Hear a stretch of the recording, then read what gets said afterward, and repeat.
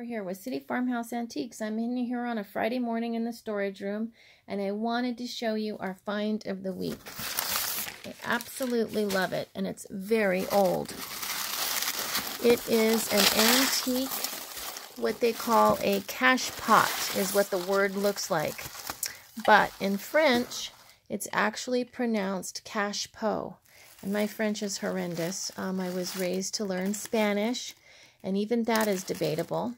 But this is the miniature version of, if you've ever heard of a jardiniere, which is a bigger pot that would typically stand on the floor in the 1800s, early 1900s.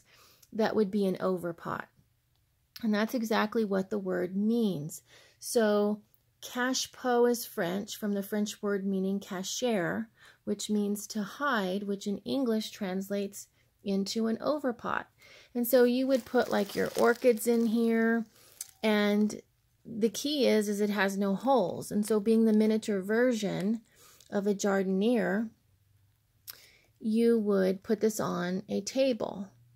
And so having no holes, you won't damage your table. It is probably about 12 inches tall. But these pieces came in metal. They were made of tin. They were made of porcelain, ceramic. You can see that this is a double-sided piece, but look at all of the detail on this piece. It's just exquisite.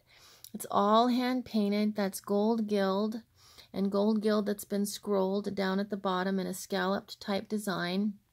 And then you can see the coloring goes from like a blush to a beautiful cream. And then at the bottom, it's got these beautiful gold gild bald feet. It's a double-sided design, but it is just beautiful. And that's what's so intriguing about that time period, is they went to so much effort to make everything beautiful and, you know, cover everything up. So, I mean, like this covered up, you know, a plant. And it would work great because with these larger openings, you've got room like for air circulation around your orchid. You don't have any drainage, but you can easily just tip it in the sink and drain it so your plant's not standing in any water. But it is an absolutely beautiful piece. I love it. I was dying to share it with you. And so that is this week's Find of the Week. Be sure and check us out on our website at www.cityfarmhouseantiques.com, where we have more than just antiques, and be sure and give us a like on Facebook.